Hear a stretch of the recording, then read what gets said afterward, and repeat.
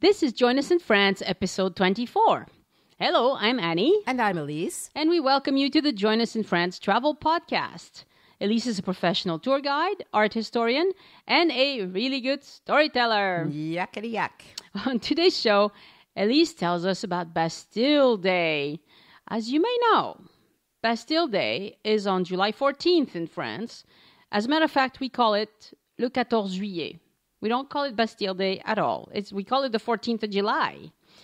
I'm going to really need this episode, Elyse, because I know, about zero about this subject. Well, you actually probably know more than you think you know. Yeah. But we'll start at the beginning, which is always where I like to start. Because somehow, I went to school in France, but I don't remember. Maybe I snoozed through it, which probably did. It's entirely possible. But I don't remember ever being taught about this for some strange reason. But one thing I do know is that you shouldn't go looking for the Bastille Fortress today because it's gone. It got destroyed.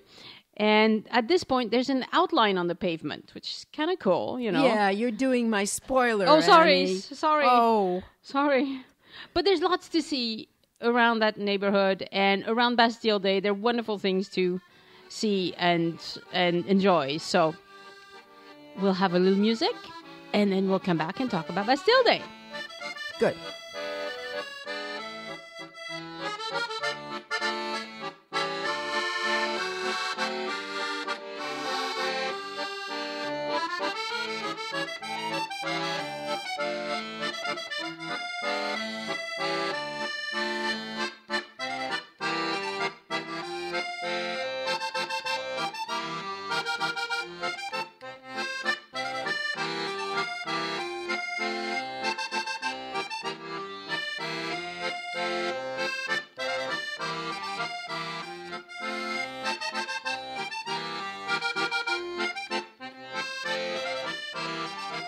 Okay, we're back to talk about Bastille Day. But before we get started, I have a short announcement. A little while back, we had some requests for episodes, right? Yeah. So somebody asked us about Canal du Midi, which we've done. Your wish came true. And on the Facebook page, we got some feedback. Sarah and Joseph, they wanted us to talk about the southeast of France, the Riviera, and we'll get there. The villages in Provence, there's so many of them. The problem there is there's just so many that it's hard to narrow it down. We're just going to have to take one or two and do a little bit at a time. There's so much to talk about that we will never run out of things to talk about. Exactly. Now, Anne, also on the Facebook page, asked us about Dijon, and we'll do that. We're going to be doing that soon, probably in the fall, so we're not forgetting about you. It's an unusual request, actually. It's not a place that lots of tourists go to, but... Unless they've heard of Dijon mustard. It's true. Christy wanted us to talk about Montmartre, and we are going to. We are totally doing that very, very soon. So thank you for your feedback and suggestions. I don't want you to think we're ignoring them. We are actually working towards talking about all these places. But France... It's a small country, but there's lots to talk about. So we'll get to all of those. Okay? And if you want to offer more suggestions, go to the Facebook page, Join Us in France, and you can start reading and like us there. Or on Twitter, it's at Paris Podcast. All right. La Bastille. I wish I could sing. I would sing, but I can't sing. So you are going to all be spared out there. A moment of misery. Annie mentioned that we're going to do a podcast today about Bastille Day. But actually what we're going to do is we're going to do a podcast about the Bastille. And we're going to talk about the history of the building and the place where it is. And of course, what happens there these days, because it's all connected. And it's interesting because as Annie is a hybrid Americano-Frencho, and I am too, but in the other direction, we both know that for people who come from the United States, I'm not sure about people who come from England, but we consider it that the 14th of July is Bastille Day. And of course, the French have no idea what that is. And the perfect example is a few years ago, one of my nephews came to visit, and a very gregarious teenager he was, and he was here in summertime in July and happened to be here on the 14th and walked over to a friend of mine who was French and shook that person's hand and said, "Happy Bastille Day."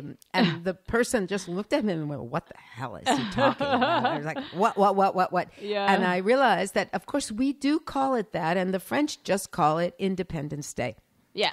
They don't. And I'll explain a little bit later on why, and why, in fact, the whole idea of connecting the 14th of July to the story of the Bastille is contentious still, actually, a little bit in France. So let's begin at the beginning. Bastille, or Bastille, is actually a fortification, very often built into ramparts.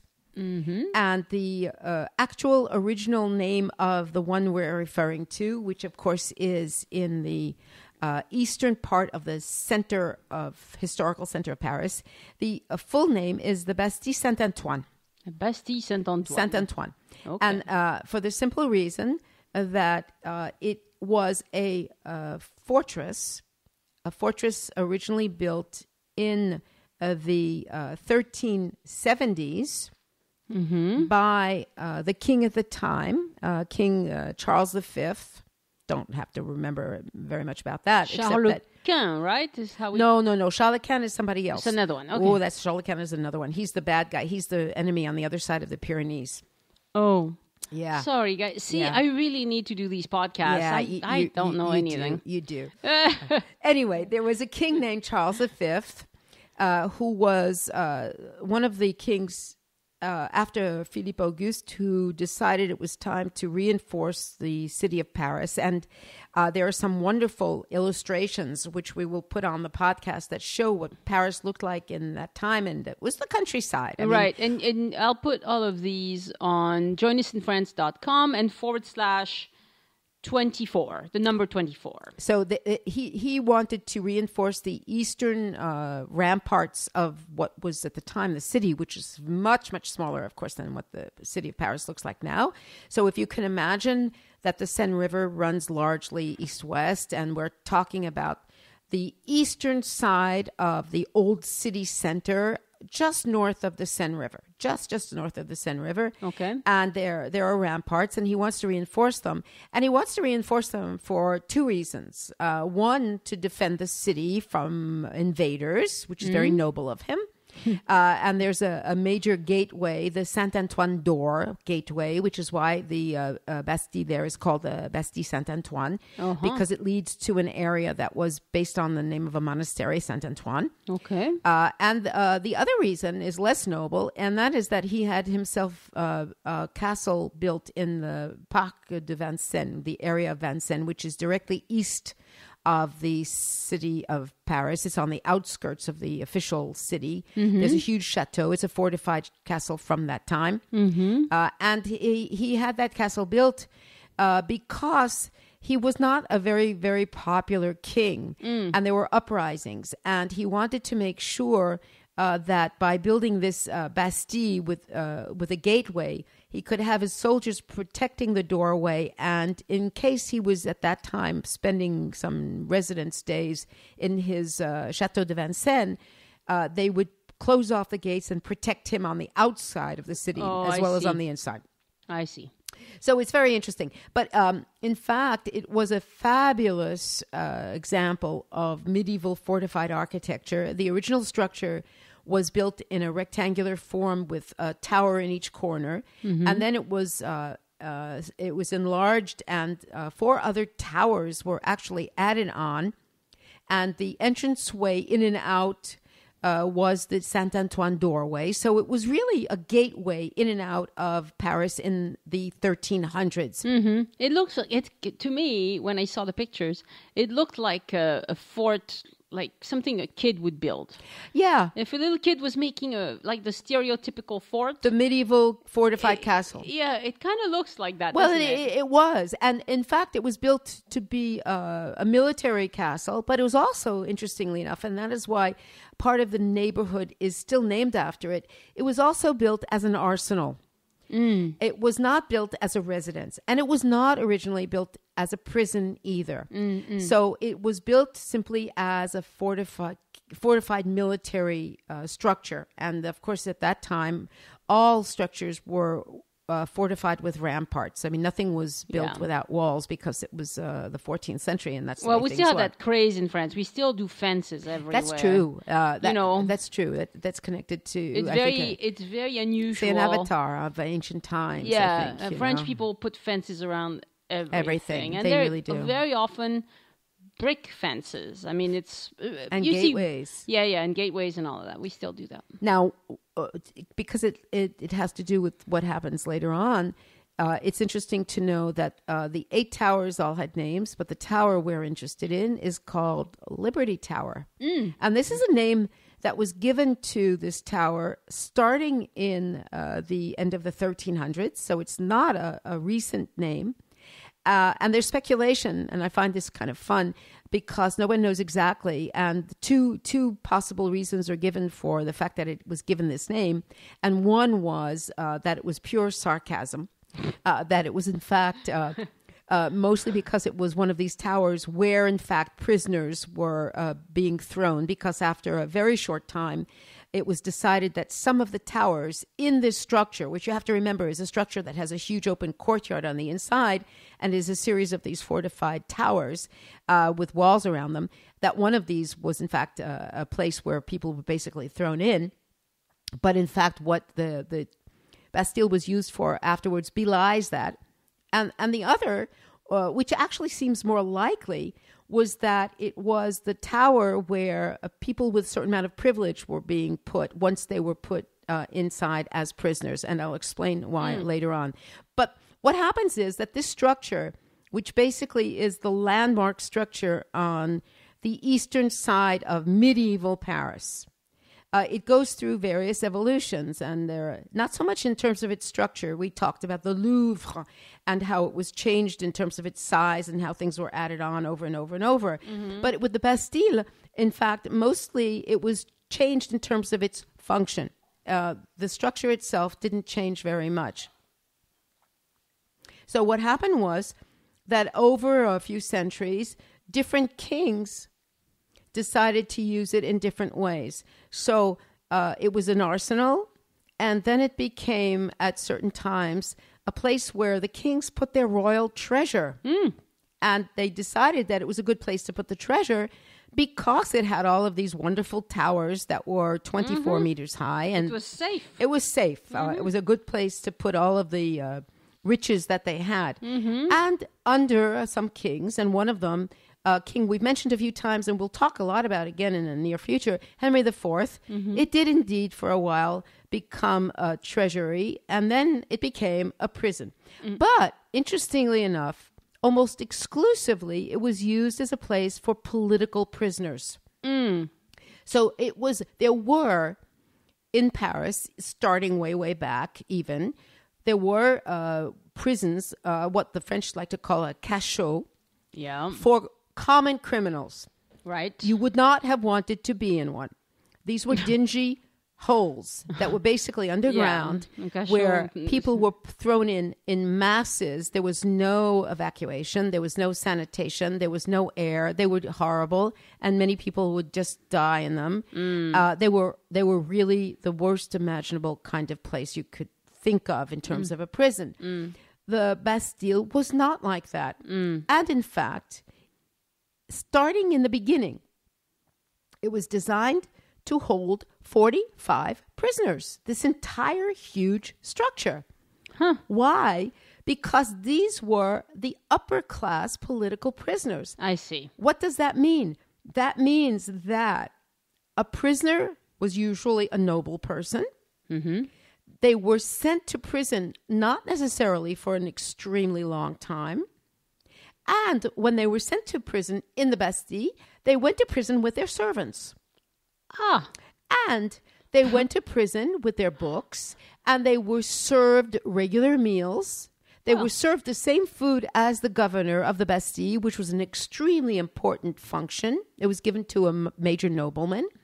And all of that was because this was a place that was designated as being for nobles who were either doing a little bit of plotting or sometimes said the wrong thing. There were even people as important as Voltaire later on in the 1700s. Was he thrown in there? He was thrown in there because at one point he either, I can't remember if it's that he said or wrote something that did not please. Well, he did that a lot.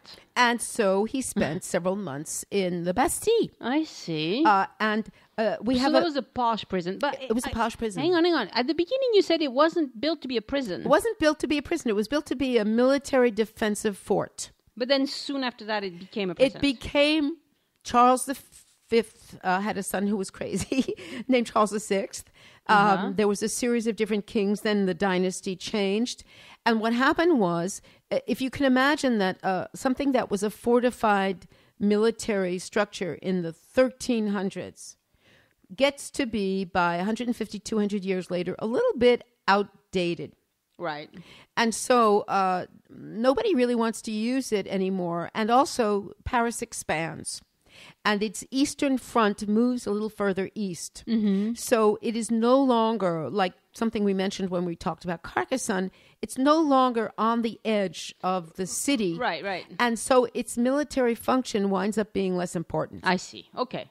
And since it has been built with these 8 incredible cylindrical towers, perfect for a prison. All have 3 or 4 floors in them, and they're very high. It's perfect to divide up basically per floor almost 1 or 2 spaces and make it into a prison. Okay. And as I mentioned, alternately, it was left empty with some military people and simply used as a treasury. And that a couple of times in this history, in fact, at the times closer up to the time of the Revolution, it was used as a place to depose the archives. So a couple of the towers were actually places where all of the magnificent documents that were the documents that covered the history of Paris and the history of the kings were deposed, and they were kept there as a way of keeping them safe. Okay. So basically, it's this structure. However, because interestingly enough, and we all know this, if you ask anybody, and I think it's not anybody just in France, but anybody who knows anything about the history of France, everybody does in fact associate the Bastille with the Revolution. Oh, yes. And people think of it as a place where it must be the place that was the nastiest, that had the worst history and all of this because of that association. But interestingly enough, the reason why we do associate it with the Revolution is because it was mostly for political prisoners. Okay. So it wasn't in fact, I was surprised when I was looking up some of the statistics. Very few people were killed there. Very few. And very few people spent more than a couple of years there. Well, yeah. And so it was not the worst place to be.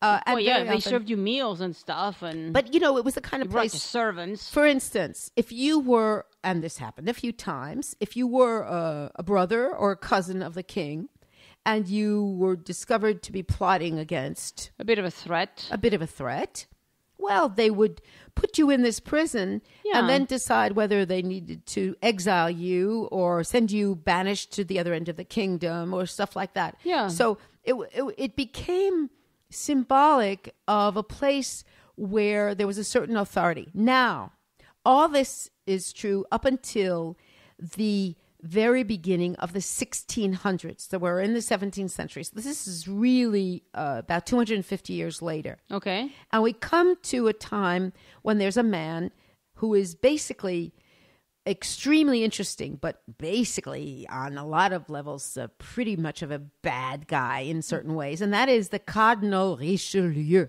Ah, yes, Richelieu, yes. Now, Richelieu was an incredibly interesting man, and I'm not going to go into his life story, but he was the prime minister and the man who decided everything during the reign of Louis XIII. And Louis XIII is the son of Henry IV, the man who had turned the Bastille into a treasury for a while. The problem with Cardinal Richelieu is that when Louis XIII after his father, the King Henry IV, is assassinated. He's a minor, and it's his mother who is regent in his place. Right. She places her entire trust in this man, Cardinal Richelieu, who is in fact a duke. He is actually noble of birth. Yeah. And who is both a cardinal and prime minister. And he is the man who conceives of the idea politically of the notion of absolute monarchy. And so in order to create this idea, he devises something that is called the cachet. And the cachet means literally that a letter signed by the king, which in fact was really signed by him, would mean that anybody could be arrested and thrown into prison without any due process of any court. So, cachet, can you spell that? Cachet. Oh, cachet. Cachet. Yeah. They call it So, C-A-C-H-E-T. Yeah. The cachet. It was Just like the stamp, the it's a royal stamp. Okay. But it was a special, they called it a special cachet. And it was something that he invented, and there are some examples of it. In fact, in a couple of the museums, like the Museum de Carnavalet, which I'm going to talk about when we talk about the Marais, which is a museum of the history of Paris. And he had Catherine de Medici, who was the mother of Louis XIII. She signed paper giving him absolute authority to do all these things while Louis XIII was a kid. Was So a he child. could do whatever he He wanted. could do whatever pretty he much. wanted. Yeah. And he created the idea of raison d'état, which is still used in Yes. France. Raison d'état means not only in France. Not only in France, but it's actually a doctrine that is talked about when you read articles about political activity in France, which basically means that if it's to preserve the government and the country, now we would say, you can do certain things that are basically things you're not supposed to do, to put it mildly. Yes. And so what happened was that under Richelieu, with this idea of the cachet secret, people started being thrown into prison, and the prison they were thrown into was the Bastille. Yes. Now, one of the most wonderful things to do, if you're interested in this time period and leading up to, of course, not just this period, which is, of course, the early 1600s, but from this time on, going up to the Revolution, is read A Tale of Two Cities. Read A Tale of Two Cities. I read it 2 summers ago when I was convalescing from surgery. I have always loved Dickens. I had never in my life read this book before. I have never enjoyed a book so much in my life. It is wonderful. Absolutely wonderful. But does it have to do with France? It has to do with the French Revolution, and it has to do with the Bastille. And it starts out with these famous lines. It was the best of worlds. It was the worst of worlds. No, it was the best of times. Best of times. Sorry, the best of times. And it goes back and forth between Paris and London. And a lot of it takes place in and around the Bastille. And he describes in wonderful detail the neighborhood of Saint Antoine and all of the people who worked at the Bastille and the things around it. So go out and get a version of Dickens' The Tale of Two Cities. It is absolutely wonderful. So basically what happens is that over a period of several centuries, starting with Richelieu, there is a notion that this is a prison that represents an abuse of power. However, there were never that many people in this prison. This is not where most of the prisoners were going. And so what happens is that by the time that we get to the 1770s, there are people who actually want to close the prison down, and it's now basically a prison anyway, and destroy it. This is another one of these buildings where there was a big move on to simply tear it down. It's from the 1300s. We're in the 1770s. Oh, it's old. It's over 400 years old. Yeah. It's a prison. Get rid of it. Get rid of it. Get rid of it. The neighborhood that it's in, if you walk 3 blocks further west, you're in the Marais, which is filled with these magnificent mansions that are all from the 1600s and early 1700s. And who wants to be reminded of this old, sordid time? Nobody in the wants past? a prison in Nobody the wants a neighborhood. prison there anymore. Okay, Yeah. and it was originally surrounded by ditches, which of course stank. So it was really a weird place because there were even little commerce. You know, there was these little shops because you have people who would come to visit prisoners. And something else, because this was a prison for political prisoners, there was a rule that the guards standing outside the prison and the shopkeepers could not look, and the prisoners were delivered at night to the prison, and the guards were required to blindfold themselves. The shops, of course, at night were all closed. It was usually between midnight and 1 o'clock in the morning.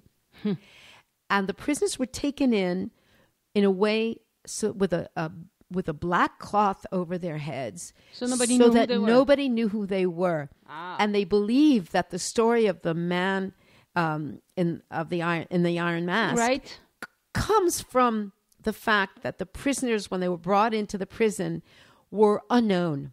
And of course, there is to conjecture to this day who this person really was, because eventually he was sent to an island prison off the coast of Marseille. Mm-hmm. But that is really what the rule was. So these were very important people. One of the most important people who was actually a bit crazy and who spent 4 years there and escaped the revolution simply because he was evacuated out of the prison a few months before was the Marquis de Sade. Oh, 4 years in there, huh? 4 years. He was one of the people who stayed in this prison the longest. He had time to think about all sorts of things. All sorts of things that we're not going to talk about today in any event, right? So what happens is that the revolution is beginning, and there's this eruption of activity in the city, and other buildings have been seized. And of course, we have the masses of people. This is why reading A Tale of Two Cities is wonderful, because it's an evocation of what it was like when the masses finally revolted. That's absolutely incredible to read. And in this area around the Bastille, this area that was now called the Faubourg Saint Antoine, yes, which is an area filled with merchants and people who made cloth and people who made furniture. And these are not the poorest of people, but this is a people's area. It's a very popular area. When the word spreads that various buildings are being besieged for the revolution, the people in that particular area decide that it's time to take over the Bastille. Because it has come to represent this notion of absolute power and abuse. But believe it or not, on the 14th of July, when they do indeed do this, there are only 7 people left in the entire building. Oh, yeah. And 2 of them are absolutely crazy. And they were put in there because they were noblemen who were insane, and their families basically had put them in there as a temporary thing because they were trying to figure out literally what to do with them. And so they were sent away because they were dangerous. And so basically what you have then is this mass of hundreds of people with pitchforks and sticks and knives, and a few of them with guns, because they know that there is, in fact, a depot still with gunpowder in one of the towers in the Bastille. And one of the reasons they want to take it is because they want the gunpowder. And so they storm the Bastille. By this time, it was relatively easy. There were hardly any guards left, and they let these poor 7 prisoners out. I have no idea what happened to the 2 who were insane, but they were freed. They were just simply opened the doors of the prison. And on the next day, on the 15th, they started to tear the Bastille down. And interestingly enough, the Bastille in and of itself was not the center of the hatred of the people in terms of the king's palace, the cathedral, and all these other things. But because they wanted the stones from the building, and they wanted the gunpowder. And this is what happened. This is absolutely incredible. I had no idea until I was doing some of the research. They tore down the building, and every last piece of stone was taken by people. And very often the people resold them as souvenirs of the revolution. Some of the pieces had carving on them. Some of them they actually carved things into. there were some people who actually made a fortune by gathering up pieces of the stone and selling them to people during the revolution as souvenirs of the taking of the Bastille. Commerce, right? The Marquis de Lafayette, who was a very interesting man. Yes. Now, some of us from the States know that he was a person who had come to visit the Americans during the American War of Independence, the American Revolution, and he had become a fervent admirer of what happened in the United States. And he was one of the people responsible for convincing various other noblemen, because he was truly a nobleman, to participate in a revolution and make a democracy. And he was one of the people, by the way, responsible for making the French flag red, white, and blue in honor of the American flag. Well, there you go. And now he took a piece of sculpted vault keystone from the Bastille and sent it as a present to George Washington. Oh, how nice. Isn't that nice? And what did George Washington do with it? It's in Mount Vernon. Oh. Would you believe this? It's actually in Mount Vernon. How nice. I'm going to have to see if I can find You're going to have to see if you can find it. Unfortunately for the Marquis de Lafayette, who was a brilliant, brilliant young man, it did not prevent him from losing his head during the terror. Yes. And he was truly a man who believed in democracy. So it was very strange. But can you imagine? So the Bastille, all that was left was several different foundations of it.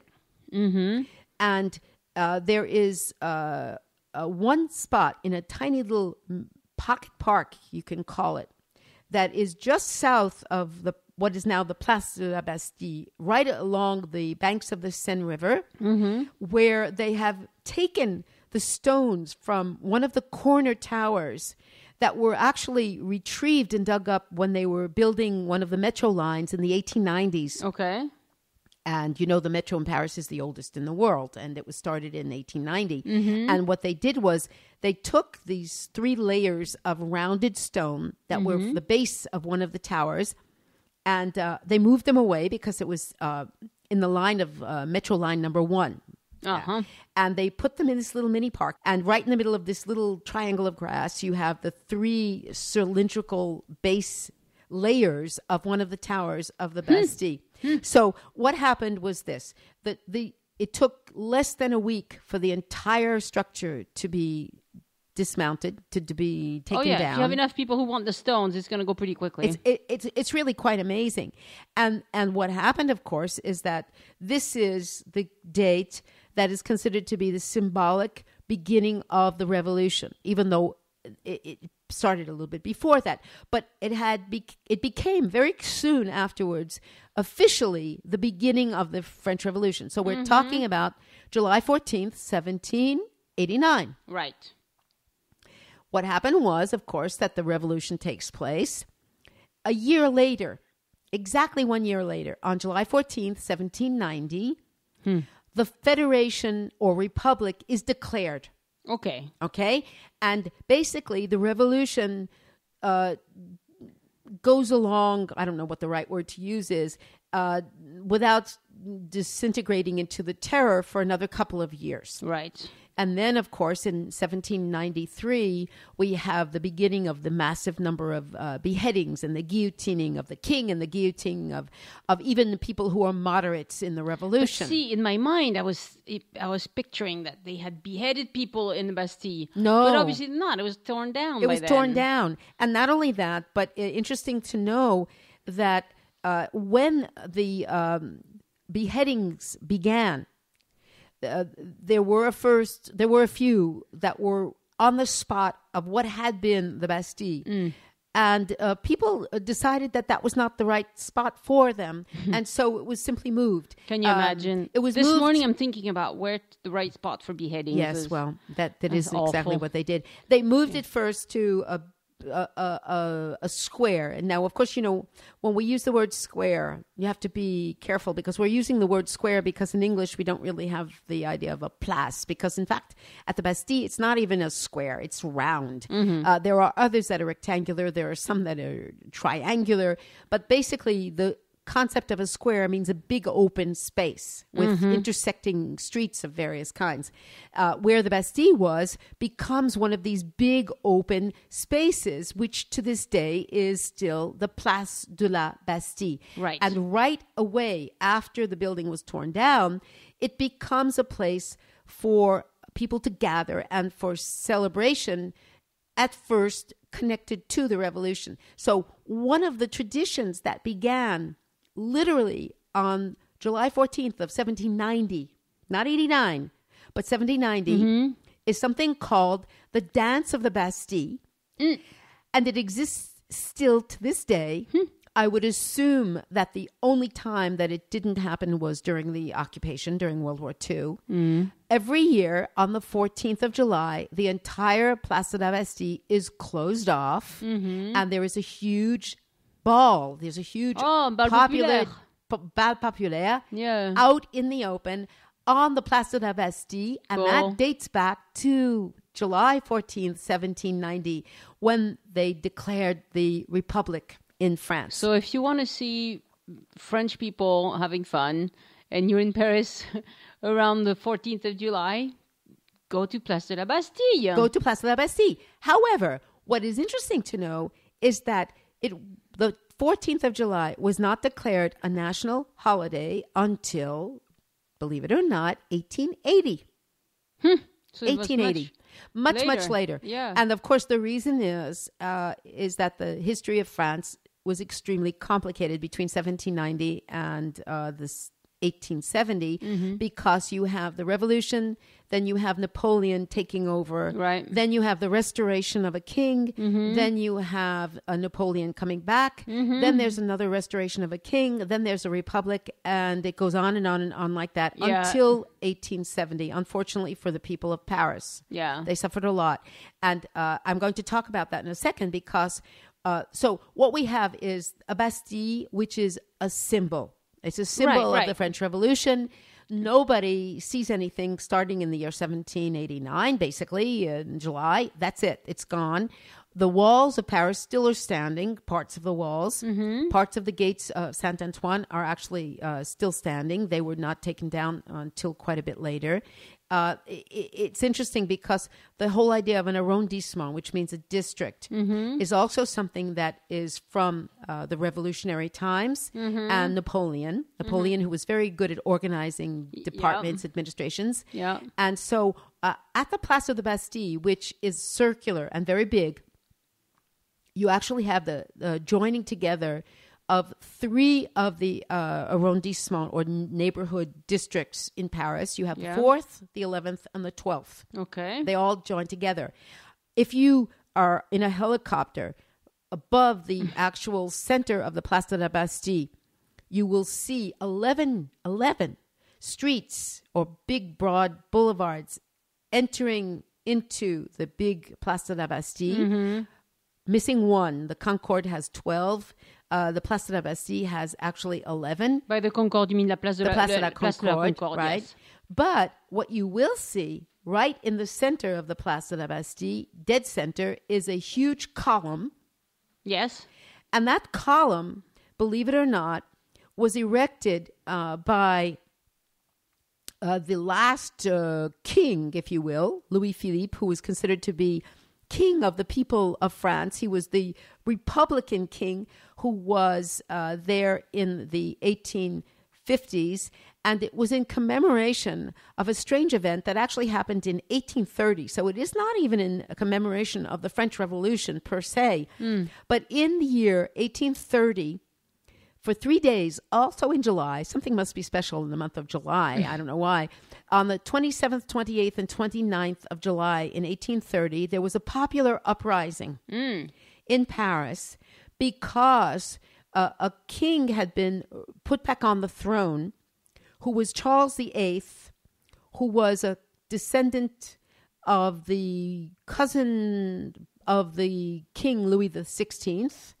And he was extremely unpopular because he had appointed a whole group of people who were very, very, very strict monarchists, and the people who had accepted the idea of a king being put back in place wanted basically a figurehead king, like in England. Mm-hmm. And when they saw who was being appointed to the government, there was a revolt. Yeah.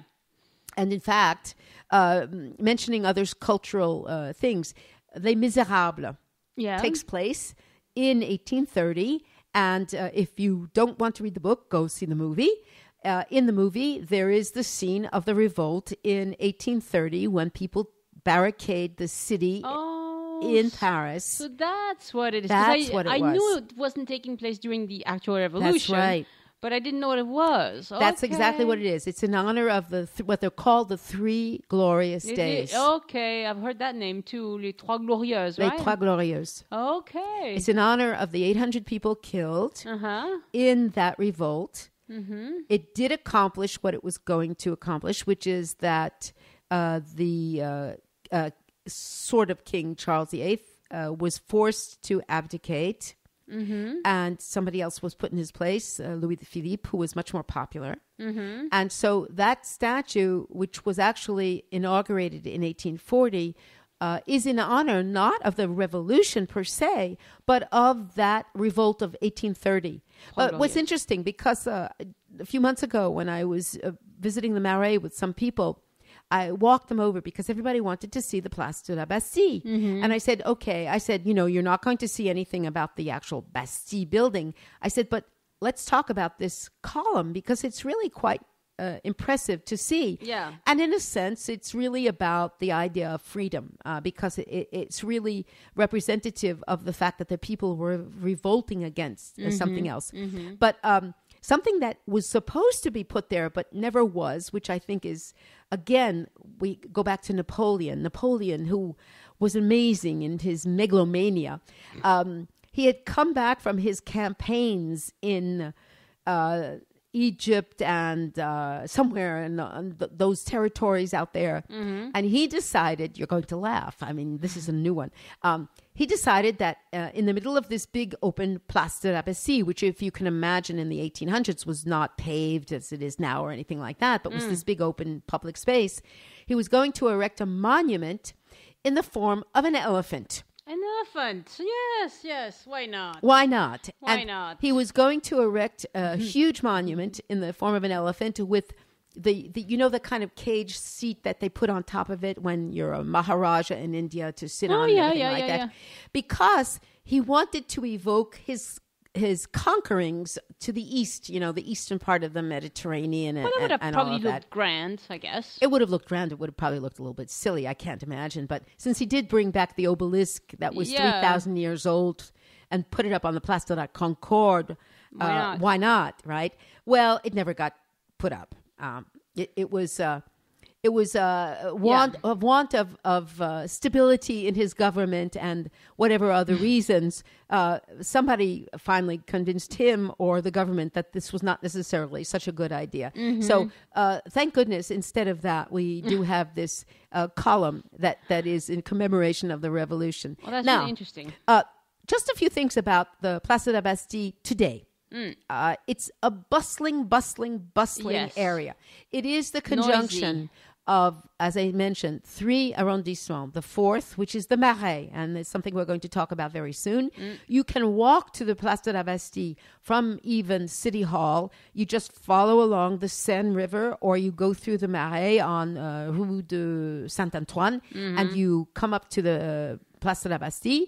You have the 11th and the 12th, which are popular and have become very, very, very chic. The 11th arrondissement is filled with art galleries and places. It's a very big hangout area for basically the 20 to 40 age crowd.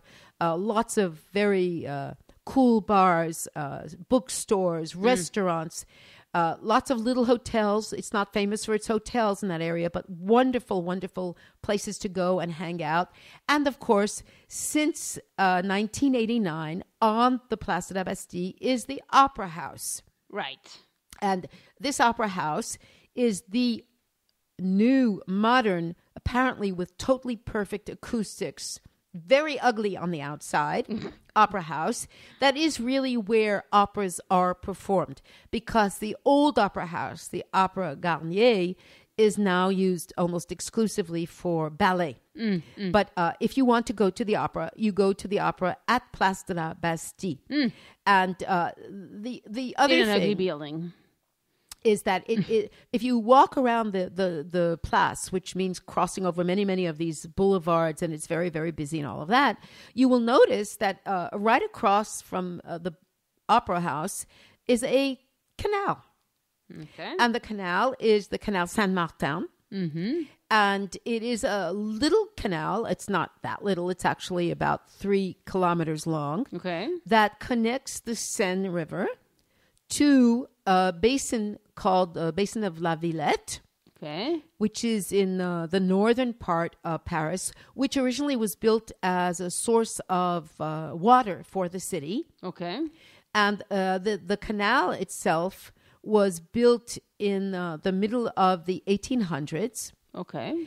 And was built as a source of navigation for boats to bring things from the northern part of Paris, specifically coal and wood and things like that. Heavy things. So it's a big canal, but it was built on the place where the arsenal part of the Bastille was. I see. And so when they dug it up, they paid tribute to it. If you actually walk around and drive by, you will see there's a place with a sign that says this is the place that was the arsenal of the Bastille.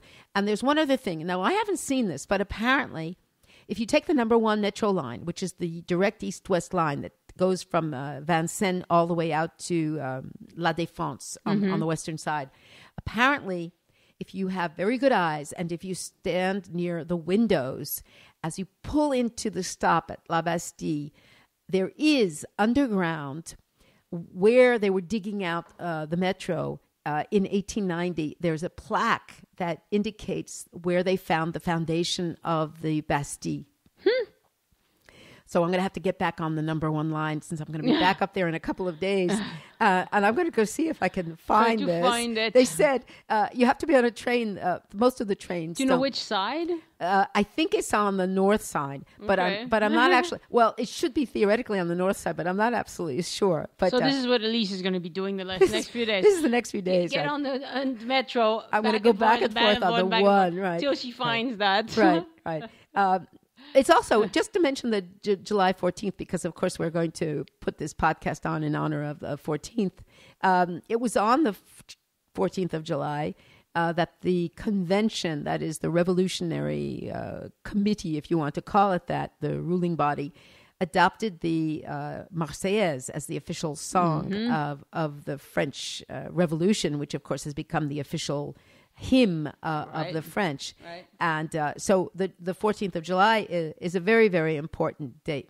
I would just mention a couple of things. The Gay Pride Parade begins on the Place de la Bastille, started in the 1980s, and always starts there and goes through the city. It's a very, very big, very popular event. Yeah.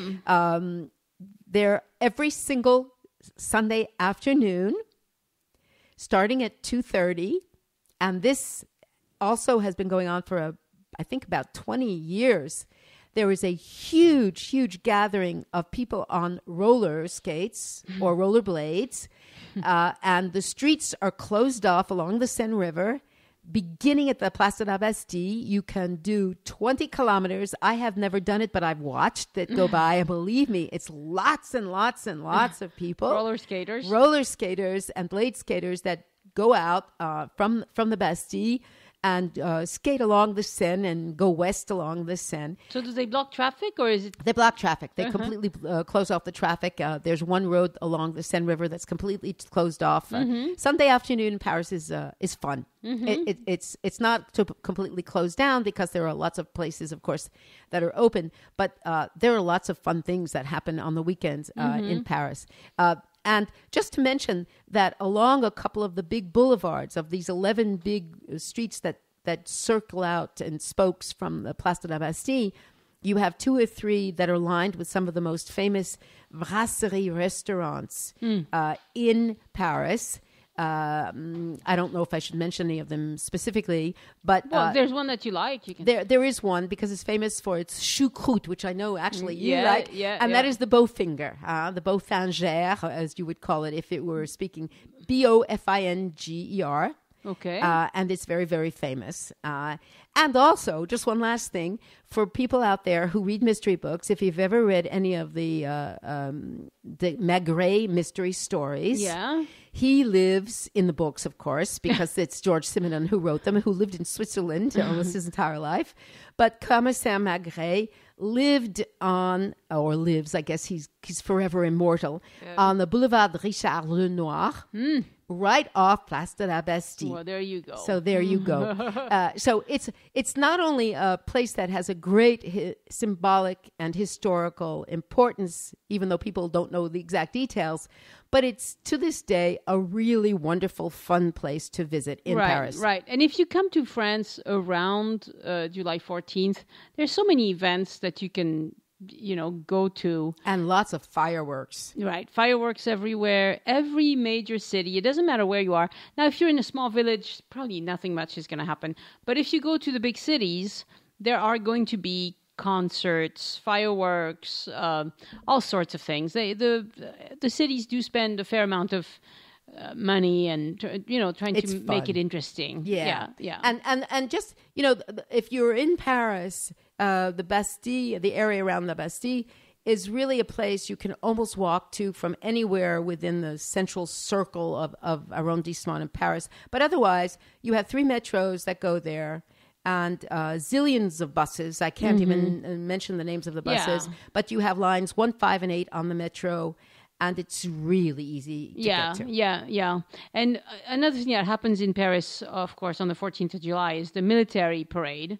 And that's on the Champs-Elysees. That's on the Champs-Elysees. I have found lots of very fun pictures of that, and I'll put them up on the website with this episode. You remind me that in the beginning they wanted to have the military parades actually start at the Place de la Bastille. Oh, really? Yeah, and then it got changed to the Champs-Elysees, and I'm not sure if it was for military reasons that made it a little bit safer, or whether it was simply that they wanted to move it to a part of the city where it was less associated with the bad parts of the revolution, because that is in fact. Oh yes, and one last thing. That was what I was going to say that I forgot. That the national holiday on the 14th of July, when it was proposed in 1880, there were many of the deputies in the French Parliament who were opposed to the 14th of July because they said that for many people it was associated with the terror, with the guillotining. And so there was a negotiation done, and they said, well, no, it's not because of the 14th of July of 1789. It's because of the 14th of July of 1790 when the Republic was declared.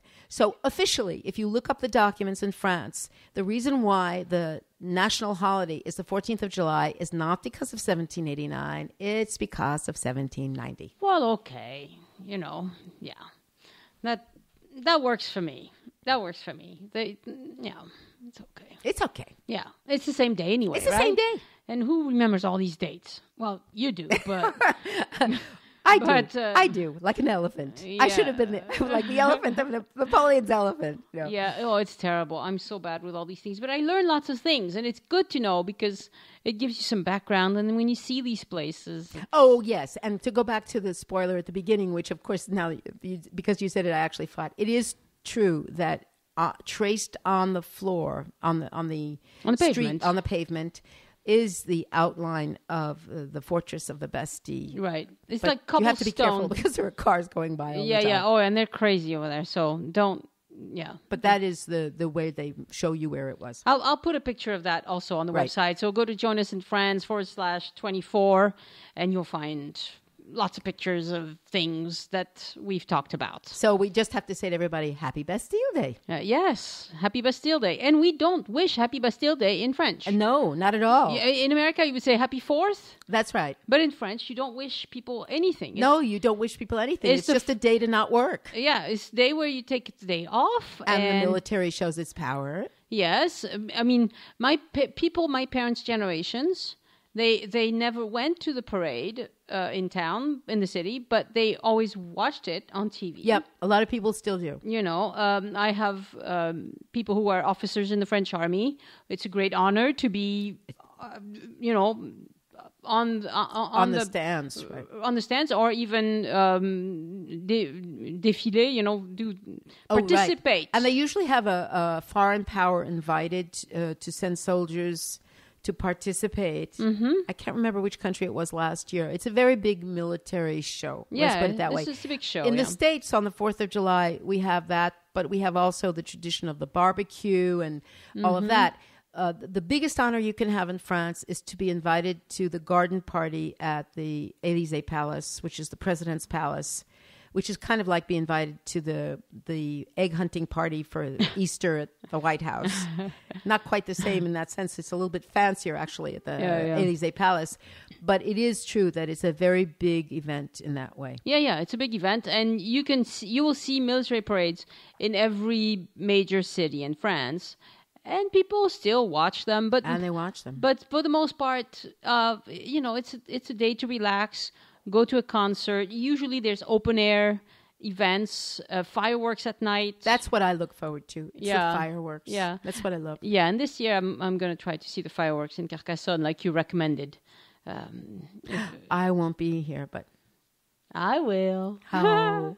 And I'll have my camera. Maybe I can take some good pictures. You will, I Yes. Bet. Anyway, lovely talking to you. Thank you very much for educating me. Oh. No, I don't know anything. I mean, it's really bad. It's really bad. I don't know very much. Oh, so. You do. You know more than you think you do. Yeah, but I certainly couldn't rattle it off like you do. Oh, no. Not without making major mistakes. No, but you rattle off about the technical stuff. That's okay.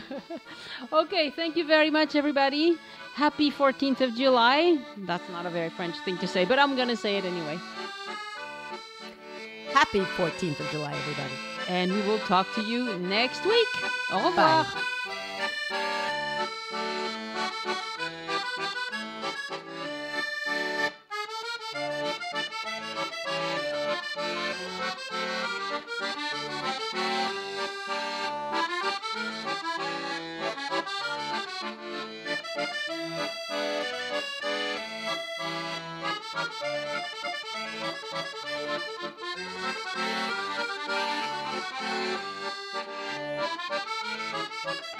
Bye.